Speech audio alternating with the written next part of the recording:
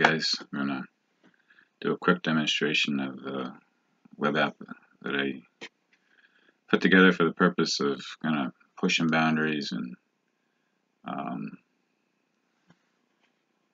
figuring out what the minimum data is that we need, that I want to collect to make a time tracking app usable. So it's been streamlined. Some things are going to drop out, but basically, as the purpose of the application is to track points in time within what I'm going to call a circle. So a circle of influence, a circle of contacts, a circle might be a project, but within that circle there are points. In this case I was calling it tasks when I first put this together. And the first point in a particular day, we'll say, or within that particular circle, is going to be a start point. It's a start point that's going to be documented. Again, I'm using a Google form, so it's going to give me,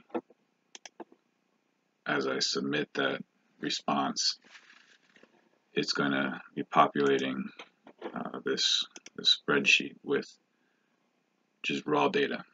So what I just documented is a point in time, which is a start point that has a timestamp, and that's it. And that there's a script running in the background. It takes a little bit of time to catch up, but it's going to put that start point in time documented. It doesn't have a duration. The script knows that a start point doesn't need to calculate a duration, but what it's going to do now is every point in time documented will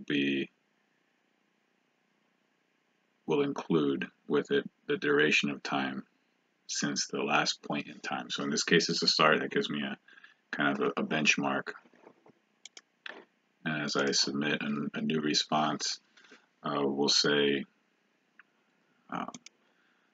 I'm now traveling. So my day starts and I'm traveling to the job, I'm traveling to the event, the meeting. I'm performing this. I'm doing the task that I'm doing now. The point in time, when I arrive, is what I'm going to call a point of travel, and that's the point in time. It documents what is completed at this point. So at this point, I'm going to be completing travel. So I started my day, and now I'm selecting travel as my point in time, and I'm going to submit that. And it's going to, in the raw data, put a point with a timestamp, and that point, that task, or what I'm trying to use the terms, is a point within a circle. And this point is going to be called travel. And then when the script runs, as it's running, it's going to document from the start. It's going to have a point here of travel, and then a duration of how much time was spent on travel. I'm going to go ahead while that script is just continually running. Whenever a new response is added, we won't wait for it though. So as my day goes, we'll say I'm doing blocking. There's no start to the blocking task at the point.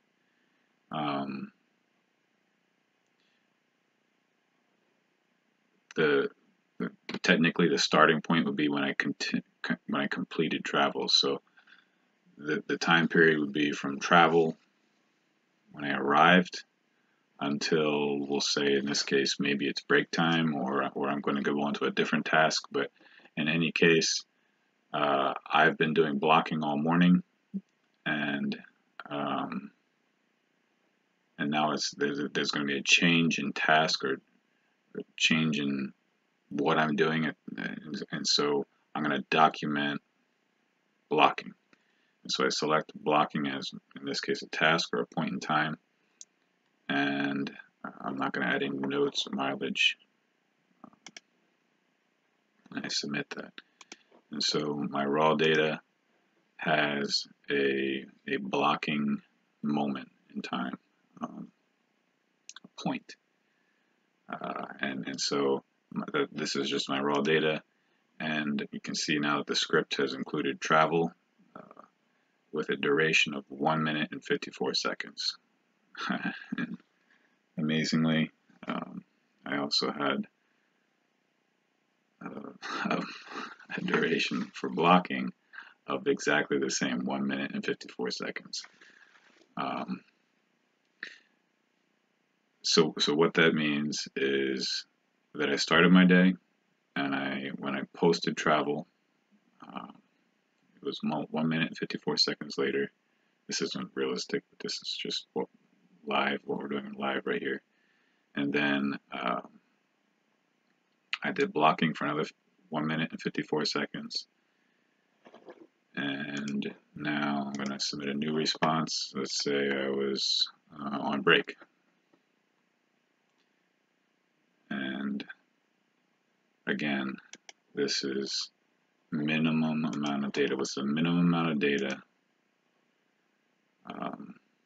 to make this useful? So what I'll end up doing is I'll go back through a day, and we'll say on the 5th, I started my day, and then I spent 27 minutes and 33 seconds doing travel. And then this might be billable time here of 38 minutes and 24 seconds that I spent doing this task, Morris Cabinet Vision. And then I went to the Roadman project, I multi-select, and I was measuring there. And so between these two items on the 5th, I had 2 hours and 14 minutes and 15 seconds of billable time. Also had 4 hours and 9 minutes and 58 seconds, so about 4 hours and 10 minutes of travel on that day.